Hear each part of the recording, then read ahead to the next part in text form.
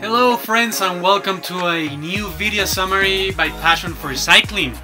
Rudy Barbier from Israel's startup nation has won the first stage of the Vuelta San Juan last night and is also the first leader of the race. The race, which takes place in the San Juan province in Argentina, started with a 160-kilometer stage that also had three third-category King of the Mountains, and as usual, an 11-man breakaway formed, and was shepherded by the World Tour teams with a maximum advantage of 4 minutes.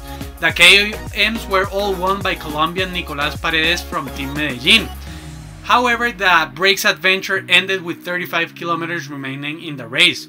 As the peloton came closer to the city of San Juan, Androni Giocattoli came to the front of the group to set the rhythm. With 3.5 kilometers to go, a huge crash brought down a lot of riders outside the 3-kilometer limit, but the commissaires, after reviewing the tape, decided to award the same time to the riders that crashed, after realizing the cause had been a spectator. However, the damage had been done and the teams of the big-name sprinters had trouble setting up the lead-out trains again. So in that struggle, the unlikely winner was Rudy Barbier. He trailed the wheels of the sprinters, timed his surge of power perfectly to take a big win. Peter Sagan, Fernando Gaviria and Álvaro Hoch all failed to deliver the goods.